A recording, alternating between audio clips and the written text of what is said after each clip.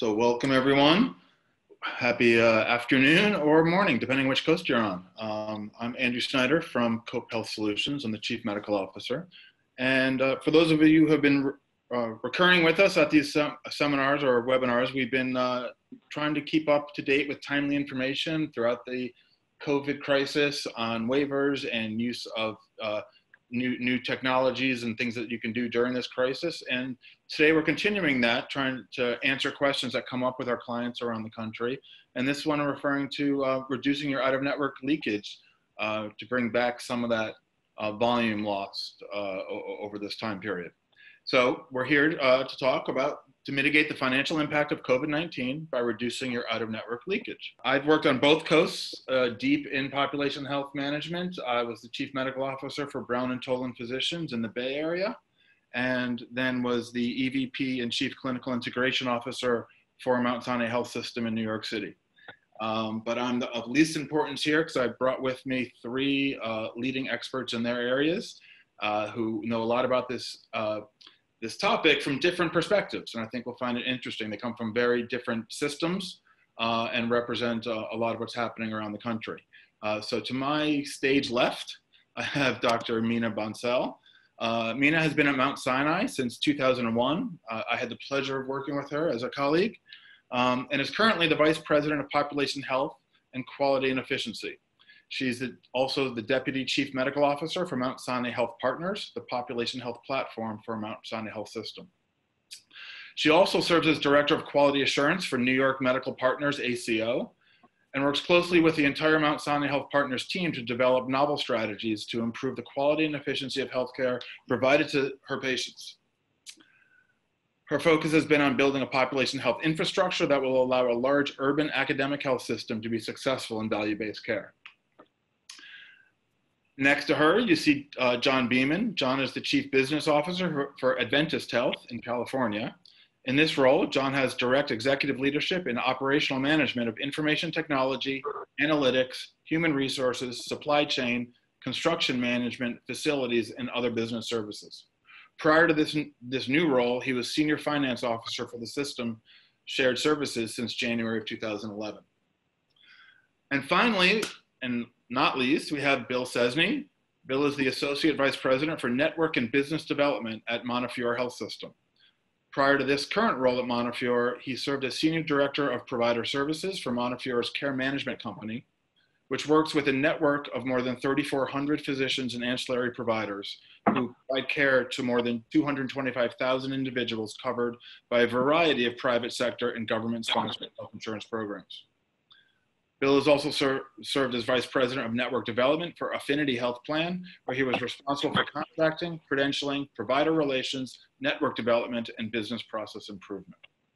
So all of them have played a large stake in managing top-line revenues, even in value-based environments and the hybrids we live in.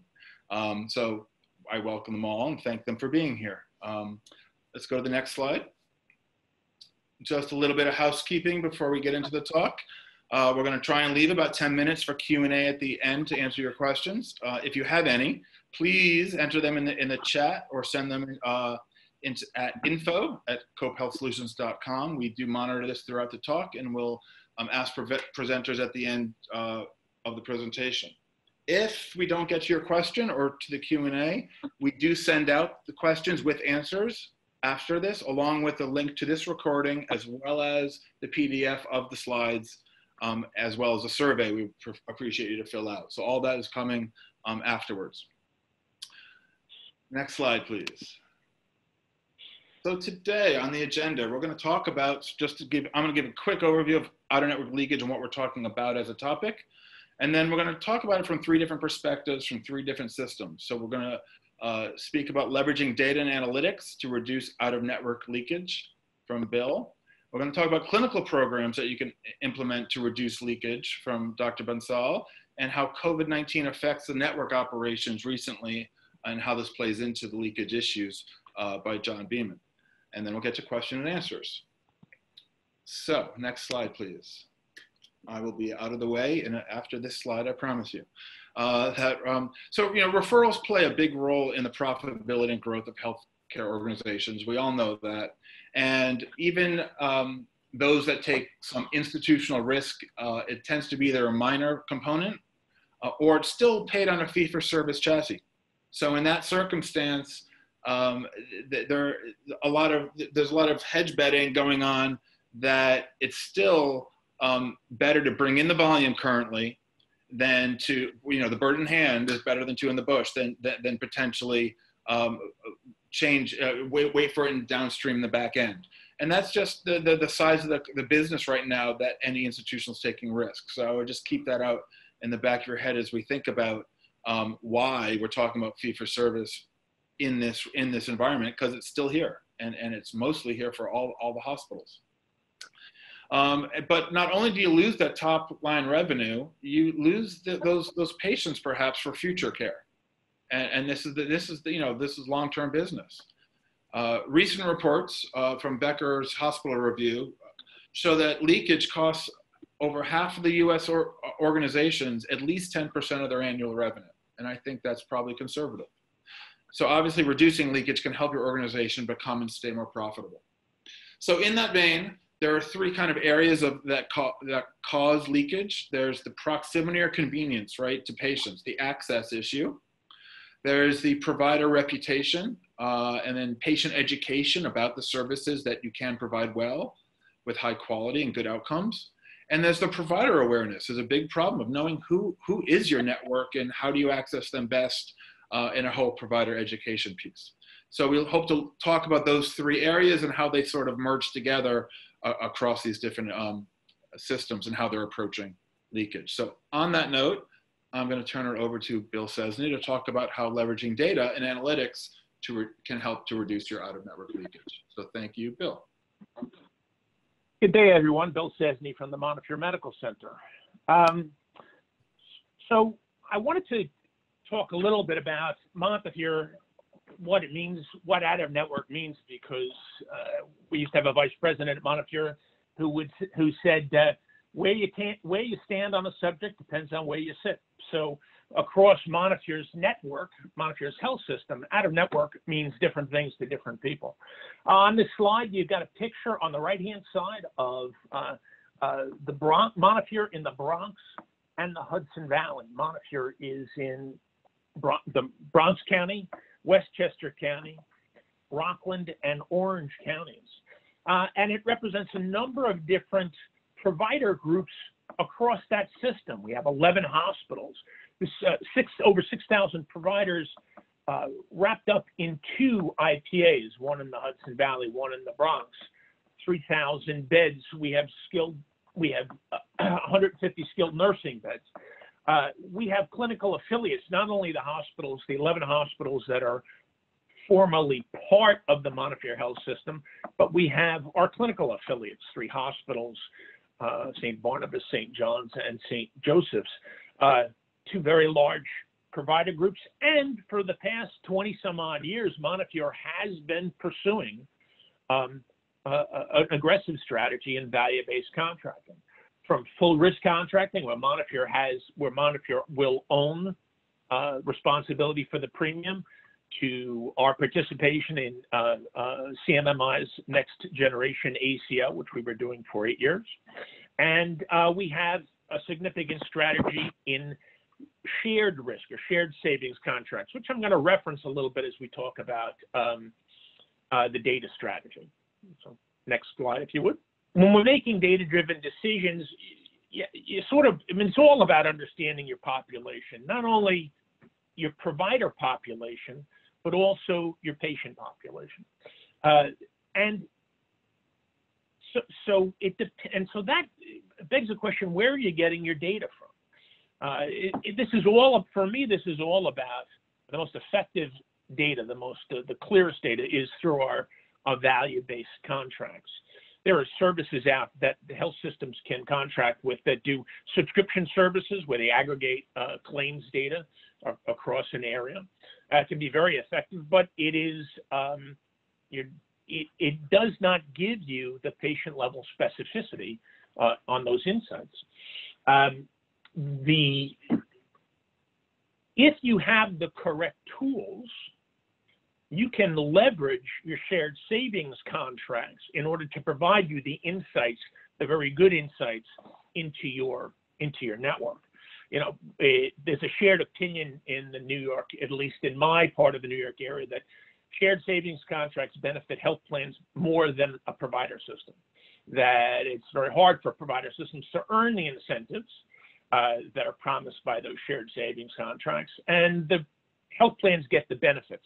But if you can, the health plans get the benefits of the providers chasing quality data.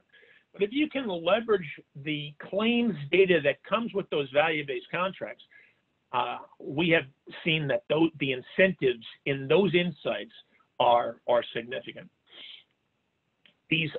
Depending on how those data feeds work with the health plans, you're getting real-time visibility into your network referral pattern. You want to make sure that that data is refreshed on a timely basis. And if you have the correct tools, you can target service lines and services. So depending on your system, your health system, the strengths of your health system, you can drive specific programs, target specific populations of physicians, providers, and their patients in order to highlight and feed your high-end services. I wanted to use a specific example that we've been playing with at Montefiore recently. This is not about this topic in particular. Montefiore has a very fine bariatric surgical program. So I've been working with them to see how we can bring more patients to those services. I use this example. I use this as an example because it's very clean. When I'm looking at or trying to find the patients that over time might be valuable to our bariatric surgical program, I can look for a single diagnosis if I'm looking at bariatrics. Morbid obesity. Morbid obesity has a single ICD-10 code. And so it's very clean. I can identify the patients who have that diagnosis and begin to think about what we can do for those patients. I was looking at, we have two risk-based contracts, whole risk contracts, or level 3 value-based contracts in the Bronx. One is with Health First and one is with a health plan called Emil. That represents about 250,000 lives at any given time. And when I look at that data, when I go searching for the morbid obesity diagnosis, we find a cohort of 5,100 patients that in a 12-month period have been diagnosed with that specific diagnosis. That doesn't mean that 5,100 patients by any means will need bariatric surgery, and it doesn't mean that they're going to need it right now. But it lets me know, it lets us know which doctors those patients are paneled to. Who do I have to make sure that when the time comes, those physicians have an easy pathway to refer those patients into the system? And it's not a single referral either. A patient must be, for bariatric surgery, a patient has to be evaluated, a patient has to be counseled. It's a process that might go on for as long as a year. And that relationship still stays with the primary care provider. So you want to make sure that there's an effective, not only referral process, but an effective feedback process between the surgeons and the PCP who's managing that patient over time. The other thing about this is that if you're in a competitive market, you want to be able to mitigate those competing interests. You want to be able to know who your population is that might be seeking care someplace else. I've got 5,100 patients in this cohort. I want to do something to make sure that in an appropriate fashion, they know what Montefiore's programs are. Not that they're going to a neighboring health system looking for those services. And as I talked before, I want to make sure that, one, I'm giving them information in a way, by the way, that's not insulting because it's a sensitive topic, but two, that when the time comes, either the PCP can make the referral, or when the patient picks up the phone and wants to learn more about Montefiore's programs, they can do that without being put on hold, without being transferred, without having an unpleasant experience. So as I said, the challenges for us to the 5,100 patients, and then the solutions are,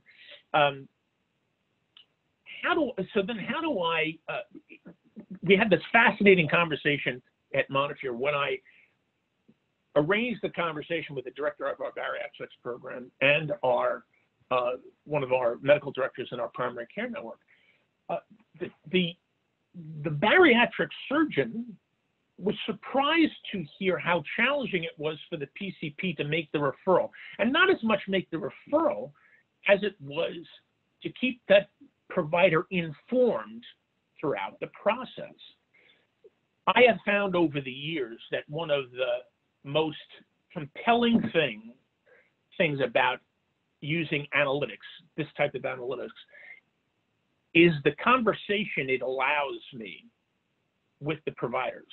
It lets me sit down and have a conversation with providers, and invariably we discover things that are broken within our process that can be corrected to fix it over time. It's not so much, oh, did you know we have a bariatrics program? It's, oh, did you know how hard it is to refer to a bariatrics program?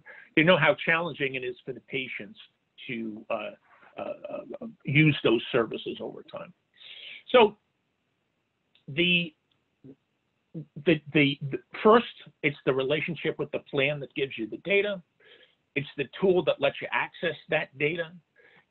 Who are your most, the programs that you want to drive? Who are the patients that might avail themselves of those programs, and the providers that you'd like to think own those patients? And then how do you serve that over time as we go forward?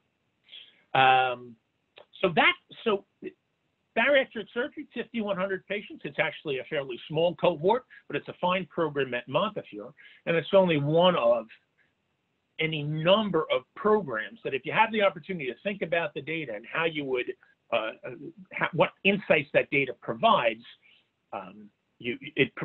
for us, it has given us some great opportunities at keeping business in network. That was my presentation.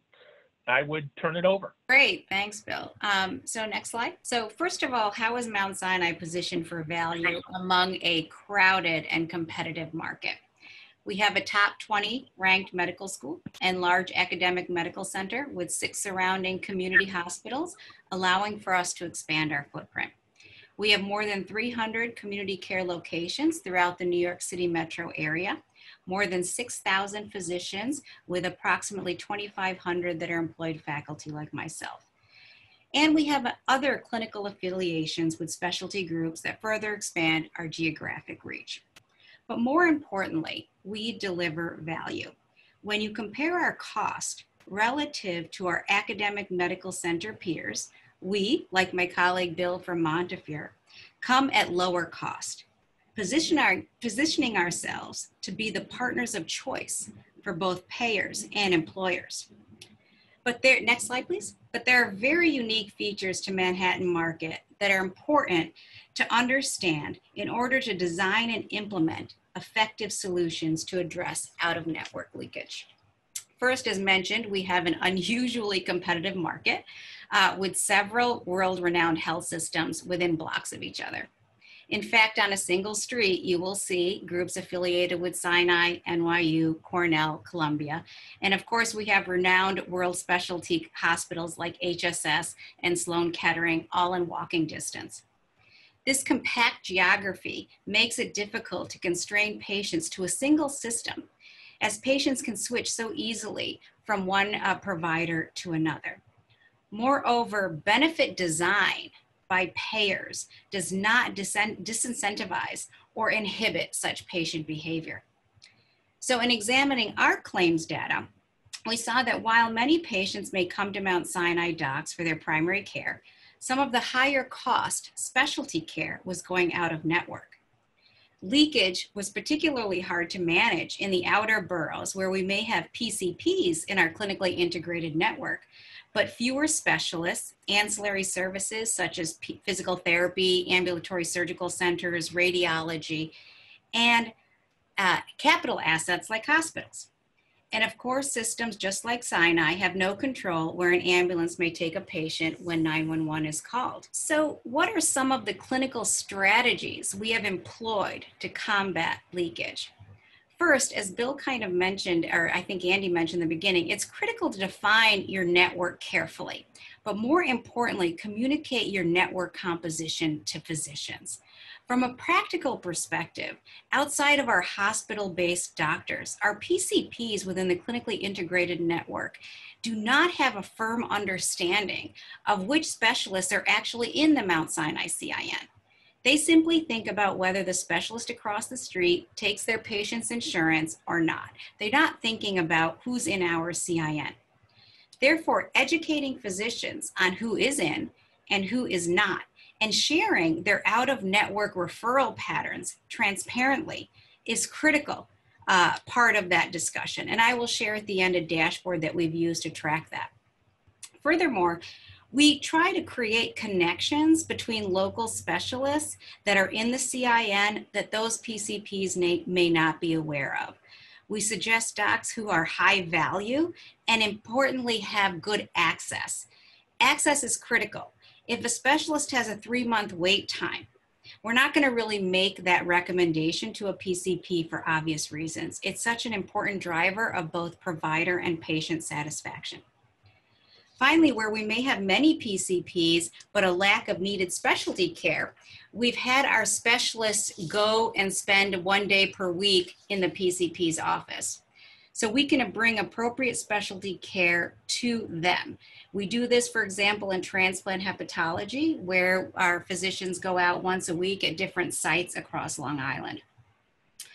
This helps so that patients don't waste their time coming into Manhattan when they can get that care more locally. And we also created strategic partnerships with specialty groups as another strategy where we may need a broader footprint. And then there's education and outreach on the patient level. Since we have a broad footprint, a patient seeing their PCP in Staten Island or Long Island, for example, may have no idea that their doctor is part of the Mount Sinai CIN. And they don't feel really part of a Mount Sinai family. This becomes particularly important when we try to do centralized outreach, care management, for example, our quality team, and we're calling a patient from a 212 area code. Naturally, the patients have no idea that their physician is associated with Mount Sinai, so they wonder, who are you and why are you calling me? So what we've done is really try to do some branding in doctors' offices so that they start to feel like they're part of that Mount Sinai family and slowly develop brand loyalty. In addition, we proactively outreach to patients likely in need of care using predictive risk scores. And then if they call us, then we have them flagged in our call center so that we know that they are high risk of utilization and that they need to be seen within 24 hours, whether that be by video or in person. And so really by providing timely, appropriate access and promoting brand loyalty, we try to avert leakage. So what are some novel clinical solutions we've implemented? I'm going to focus on two. One is e-consults and the second is community paramedicine. First, in terms of e-consults, Dr. Tamler at Mount Sinai has developed an e-consult system to connect Mount Sinai CIN to over 25 specialties. This program serves multiple purposes. First, PCPs can get quick input about a case without inconveniencing the patient to go for a face-to-face visit. 70% of e-consults are returned within 24 hours. Often there's really a great amount of education that's actually happening here as well for the PCP.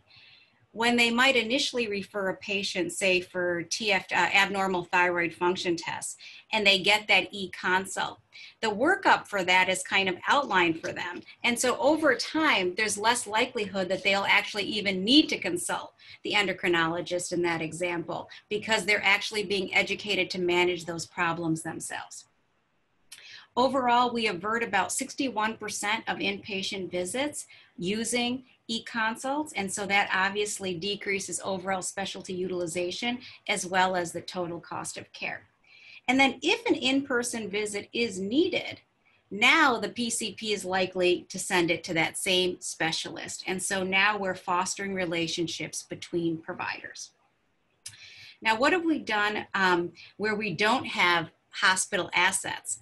Community paramedicine is a critical strategy.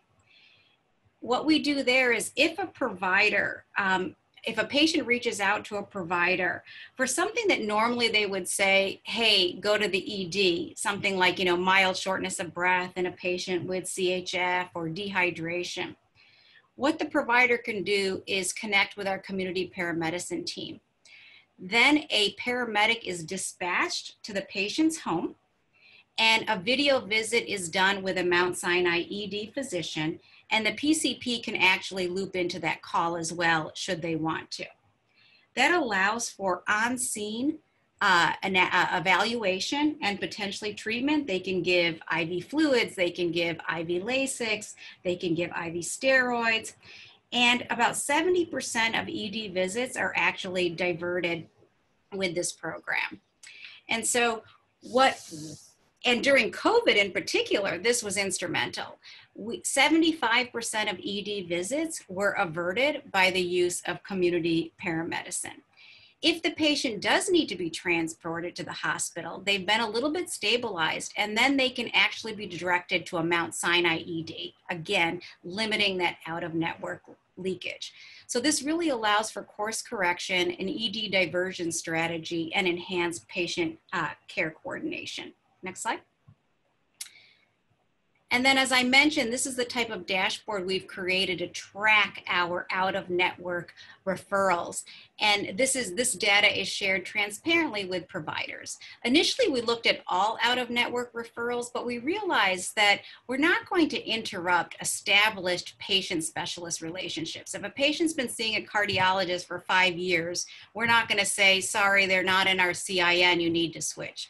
So what we did is we altered our dashboard to be able to track only new patient visits. So we monitor the types of patients that are staying within our CIN, either with our employed or voluntary doctors, or those that are going out. And again, sharing that information with providers and providing them with alternate referral options. We hope to continue to improve our out-of-network leakage. With that, I'm going to pass it on to John to talk about how COVID-19 affects network operations. Thank you.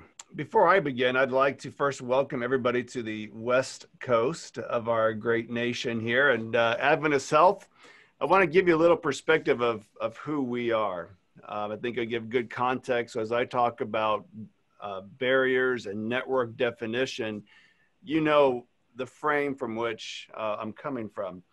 So you see the maps here in front of us. What they don't necessarily show you, unless you're just very intimately familiar with California, is that our footprint not just covers a lot of territory, but where we serve is very diverse. So we have hospitals in the middle of Los Angeles, in fact, East LA. We have hospitals and clinics where we're the only provider, and could be the only provider for miles around, many rural markets as well. And on top of that, if you think about the type of care and the type of populations we serve, 80% of our patients, of our members, so to speak, are governmentally reimbursed. So they're either Medicare or Medicaid. And that creates a very unique dynamic for us. So when we think about a network, when we think about who is our community or who are our communities, we're looking both in urban and rural, and we're looking largely in people who probably have other comorbidities and other situations that they need to deal with. Again, either Medicaid or a senior population. And the last thing I'd call out is as it relates to COVID, you can expect when we service this type of geography, the peaks, the valleys, the roller coaster of COVID looks wildly different based on that community. You know, some counties in California, were very minimally impacted. Others have had a sustained impact that have gone on for months. And so as we operate at a system level, how we think of our network and how we manage that network looks differently and has looked dramatically differently based on the impact of COVID. Let's go to our next slide. So the first thing that we did as we thought about how does COVID affect our network ops, really started with how do we define our network? Historically, we would have answered that question that each community has a network. And the capacity for that community was focused on the members that were unique to that town, that city, or those zip codes, in the big urban areas. What COVID caused us to do was, first of all, just start from scratch and say, our network is actually the entire state of California, or smaller components if you get to Oregon and Hawaii and Washington. So instead of thinking of our network and our capacity and how we looked at data and the offerings we provided one community at a time, we took a step back and said, if we don't look at this across the entire state, we're not going to be able to service our communities and service our populations. And just like many of you, when we think about the capacity, then we said, okay, how does that increase our ability to serve?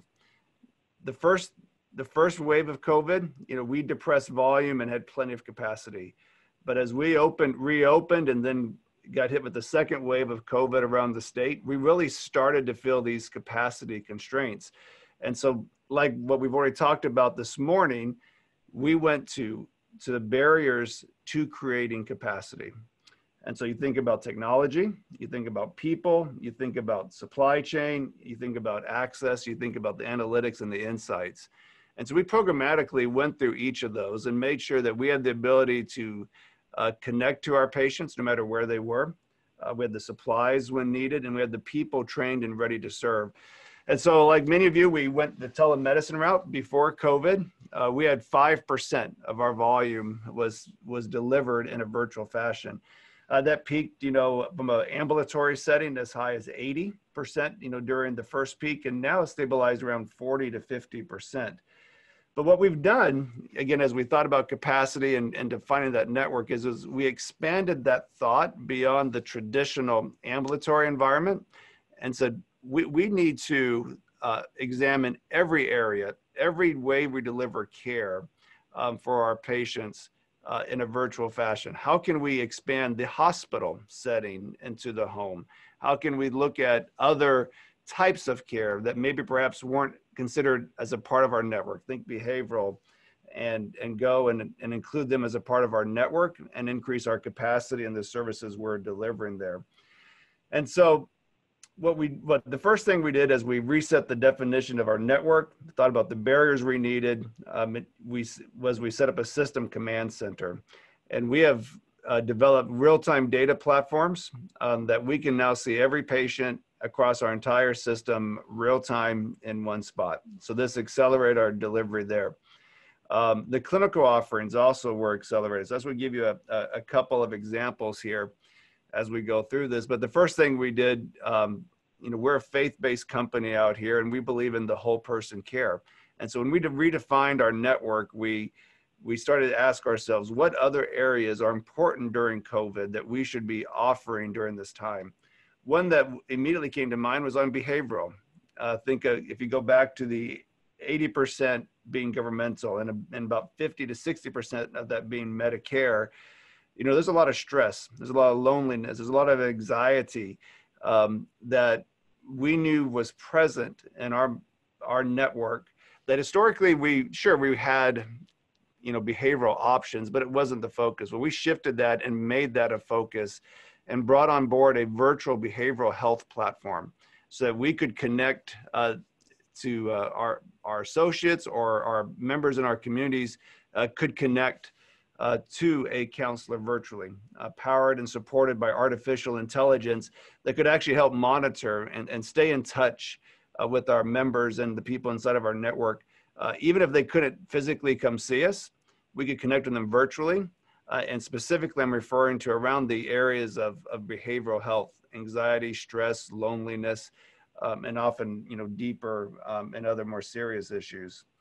The second thing we did was we partnered with some community-based organizations to help address the health disparities. Again, having a high Medicaid population, we obviously saw that present itself in some of the peaks of COVID, but we also knew we had to do more than just wait for our members to come see us. So again, redefine our network and redefine our offerings.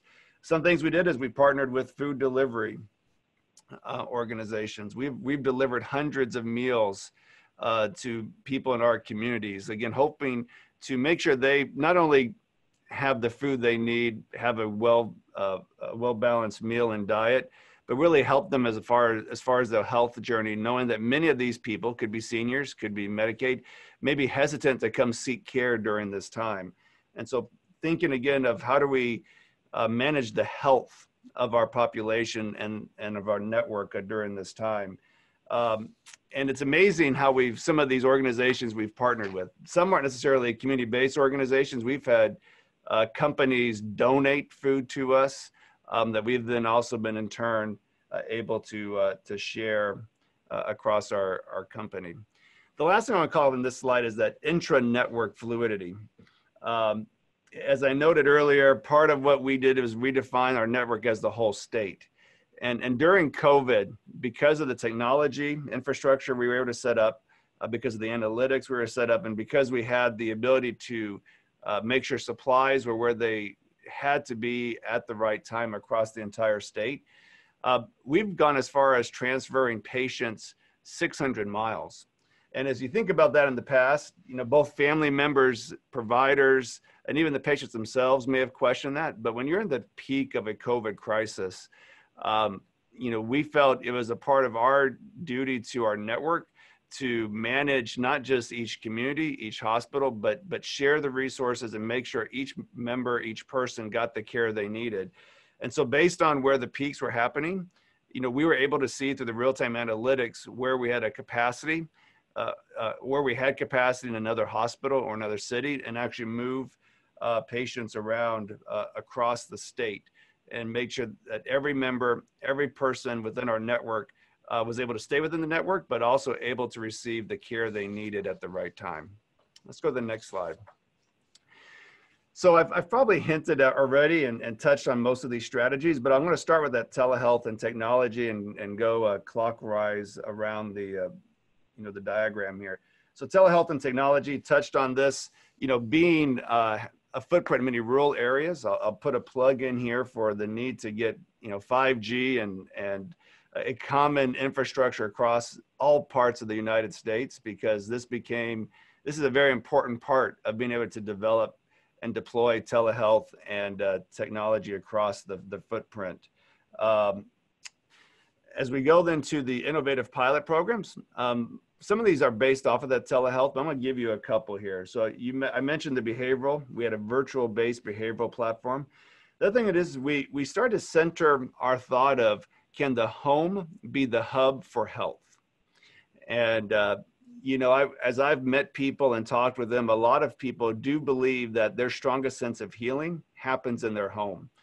And so we've extended the acute care setting into a hospital at home environment. And so we actually have been providing acute care services in the hospital and in the home setting. So in addition to the wrapper for behavioral, we've been able to extend, create capacity, and deliver higher level of care outside of the four walls of the hospital, which has been very important as certain communities have been at capacity, maxed out, et cetera.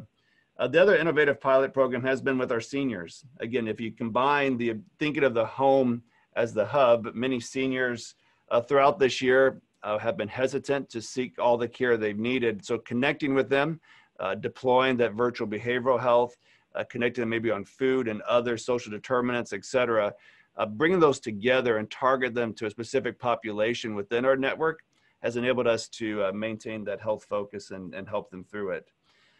Tracking patient pool through the data. I think many of us this morning have hinted on the importance of data. Again, I just call out that system view. So being able to look at every location real time understanding where our patients were and where there's an opportunity to move them and maximize the full system capacity to provide the care. That's probably the number one strategy I'd call out there. Communication. Obviously, this doesn't happen by an executive or business development or an analyst or an operator just simply declaring it. Communicating, we've sent mailings directly to our people in our network. We've worked closely with our physician providers, both those who are highly aligned and others, and families. The communication important during COVID and other times of what we've learned of maintaining that network integrity. It's caused us to evaluate all stakeholders that go into selection and patient flow. So family members, the patients themselves, medical staff, et cetera. Having a complete and communication strategy across that has been important. Touched on the social determinants of health already, food, others. Again, we're based in Sacramento, so we had the ability to work with the governor and others on some of these programs and making sure we partnered, even in some areas where we historically didn't, to make sure that, again, expanding our network and all the communities in California had the care they needed. And then ending on payer alignment. Obviously, all this sounds great. It's very mission oriented. It serves our communities. But if the business model isn't there, obviously over time it falls apart. And the reason I wanted to end here is during the crisis, some of the payer models, the reimbursement, both from Medicare and other providers have been present during this time. And what I think is an important strategy to continue going forward is to learn from all of these programs, but also learn that maintaining the ability to have a proper financial model that surrounds this care model is just as important, and making sure that continues, whether that's directly with specific payers, the government, or the communities we serve. I'll hand this back now to Andy, I believe. I'll take it. Thank you. Thank you all. That was great. Really interesting. So what are some of the summaries here? And I'm not going to read the slides. You have this already, or we'll have it coming. But in general, we started by talking about data and analytics and using it to target solutions and having targeted opportunities, really narrowly focusing on the program you want to feed and which patients and how that patient journey gets them there. We talked about programs having geographic specificity and regional reach, and using data proactively to use to understand the programs, your access, your capacity before those referrals are needed. And excuse me, Bill used bariatrics as an example for this process. Clinically, we talked about, nothing happens clinically as far as leakage goes without knowing your network. So Meena talked about knowing the network from both the patient and the provider perspective. On the patient engagement side, you have to have, even things you do well, like centralized approaches, can actually affect leakage in your outer regions, and the brand knowledge and retention. So patient education and engagement really does matter. There is a lot of patient choice, especially in high competitive markets. On the provider side, many providers just don't know who is in their network and what network means to you versus each plan or insurance company that has their own networks. So defining network and making it meaningful to the providers is key as well. And then actively linking your providers to local high value specialists, especially as you move out into your periphery away from your, quote, mothership. On the clinical end, a couple examples, e-consults, getting those curbsides between professionals that have gone away when PCPs don't go into the hospitals as much. It really changes the flow again, allowing the sort of interaction and learning on a constant basis. And similarly, John talked about telehealth in the same vein at Adventist, and trying to get virtual all care as much, and reaching out to the homes as much as possible to the patients. Talked about paramedicine, decreasing ED directly, right, with avoidance, but on brand. They know who's out there to help them. And finally, clinically, John talked about on the clinical end, the, making sure you start bringing in community-based organizations, behavioral health, and start thinking through the social determinants, helping their lives in other ways than, quote, straight medical, actually helps all around. And I think we all understand that. We talk about being proactive. Meena talked about going after those new patients, not disrupting the established patients. You have much less yield in that. Another example of that is I'd worked on a program where we were looking at people who are aging in, not to Medicare as that term is usually used, but aging into age 50, who's about to need a colonoscopy. Where do they live? Are they commercial? Do we have resources in those neighborhoods? Catching someone on their first colonoscopy means they will most likely do the rest of them with you as well if they haven't moved. And you're picking up those early disease patients and keeping them in house. Just another way of looking at proactive use of data and finding the right populations for the right, end services. And finally, John talked about sort of knowing the network definitions again and the barriers to that, how system leakage changes by definition with geography, and especially with COVID because of the change in coverage. The patterns have just changed drastically and acutely, and it's hard to keep up with that. And capacity changes over geographies and needs, especially because of the changes in coverage and access. So there has to be a multi-pronged approach to take care of patients and keep them on brand in network without the leakage. Taking care to the home is certainly a patient retention program if they know who's serving them. Home as the hub as a concept, bringing those wraparound social determinants, behavioral health, all the way up through acute care can really keep, obviously, patients attached to you and sticky. So as a summary, I'm gonna end there.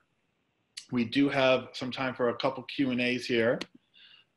So we had a couple sent in that are great. So John, I'm actually gonna start with you and ask you, what other innovation during this time, especially in the acute phase of this COVID crisis, have you felt has made the biggest difference in reducing network leakage? Honestly, it gets to using the home as a part of the network.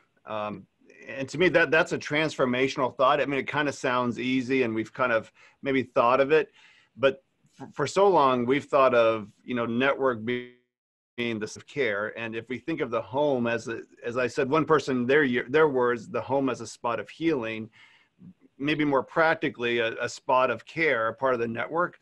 To me, that's been the one transformational thought that both I think makes sense today and expands the capacity, the access of the network, and one that I think there's huge opportunity to keep thinking of how do we build on that thought as we go forward. That's great. And before going on any other questions, do any of the other panelists have comments on that question? Do you want to add in, or? I think that's exactly right. I mean, if you look at community paramedicine, you're going to the home, delivering the care, and then that same patient could be linked to a visiting doctor's program or what have you. So that longitudinal care that can be delivered at home, I think is transformational. I agree. That's great. Thank you. Next question. This is an interesting one for all three of you, or all at large hospital systems. So how prevalent do you find is institutional risk through capitation, ACOs, or bundles? Either in your, either throughout the nation or basically within your systems that you know of, and because therefore, how relevant then is the network leakage issue to you? How do those two issues play off each other? John, any thoughts? Yeah, so California, it's been prevalent out here for almost 20, 30 years now. How it looks and who has some of the financial accountability for different parts of the at-risk is what's nuanced based on the town you're in, the payer you're working in, payer you're working with rather, et cetera. I would suggest, even if you don't have a capitated contract or an at-risk institutional at-risk, at least in California, we did the math here a while ago. I mean, 60% or more of all of our income has some sort of at-risk component to it. It may not be full institutional risk, it may not be global risk, but more and more our structures out here are assuming both a network integrity, but also a certain quality of care, a certain service, all of which goes into, I love how the other panel members mentioned it in their talk, you know, keeping an engaged member inside of the network. So from my perspective, it's very prevalent. It is a financial model that does help in this case of wanting to keep people in network, and it's very pervasive out here. That's great. John, you know, yeah, Bill, I want to get your thoughts. Sorry to talk over you, Andy. John, I find fascinating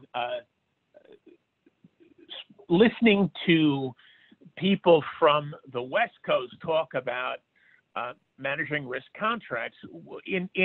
On the East Coast, in order to do a risk contract effectively, not only does the provider network have to be able to manage risk, but you have to find a partner plan who can manage risk as well. There's an awful lot that goes into a contract in which a network takes full risk on a population, the analytics, the data transfer, the ability to manage an authorization process. And we found over the years that not every plan can do it. And if they can't do it, your network ends up,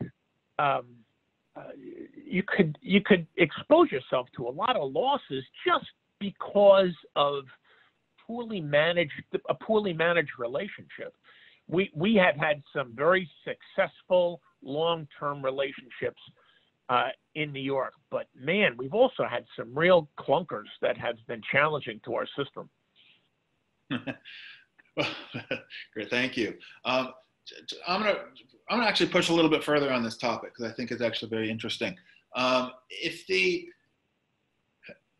John, in your experience, because you're moving towards risk, and Bill as well, and Meena, you know, as I started this conversation today, I said institutional risk, even through dual risk programs and others, is still mostly on fee-for-service chassis, and therefore you have to hedge your bet. And do you want that top line and keep and have that volume occur, or is it better to let it sort of try and go for the savings, right?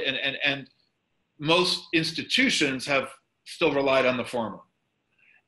In your experience, in your growth move towards value, do you feel there's some threshold level, or where is it where the actual system says, oh, maybe the incentives are now different, and actually change that perspective completely? Have you seen that happen anywhere, and where do you think that line might be?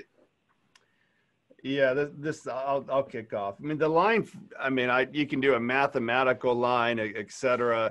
Like I said, I think, I don't know if it's once you get above 50, if it's 40, if it's 60, it's somewhere in that range. But what I would suggest, when you think about all the areas of health and all the investments that many of us are putting into improving the cost of health, making it more affordable, et cetera, the model of having a risk arrangement and having that top dollar is definitely one where the incentives become more aligned.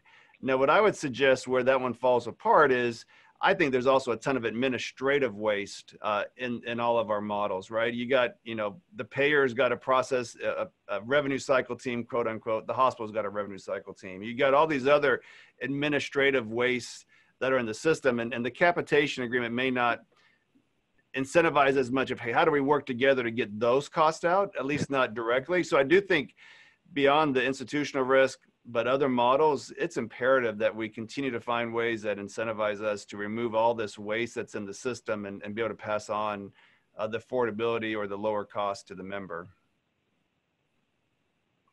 That's great. Bill, any other thoughts on that? Meena, thoughts?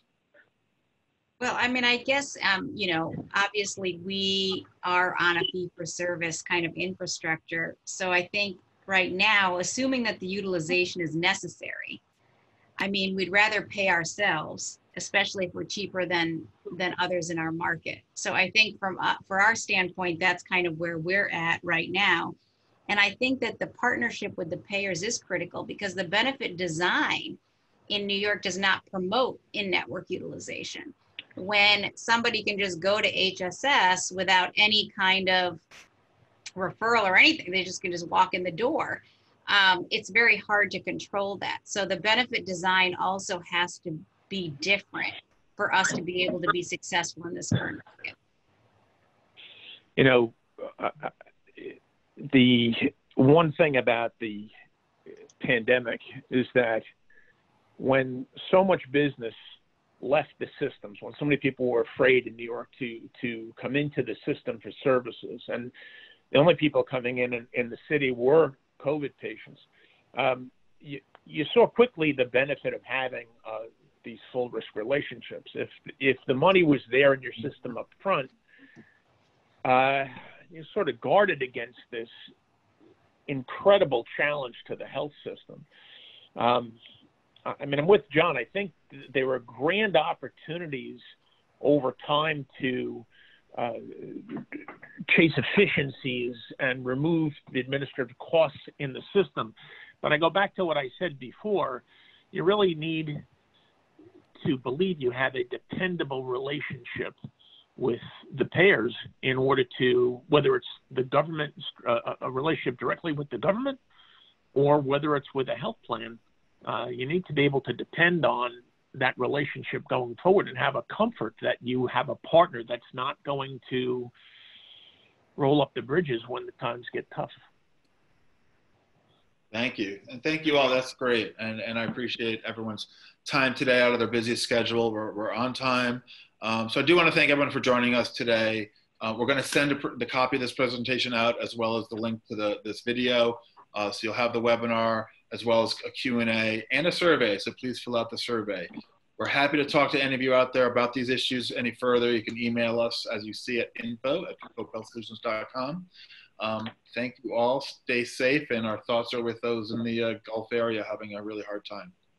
Have a good day, everyone.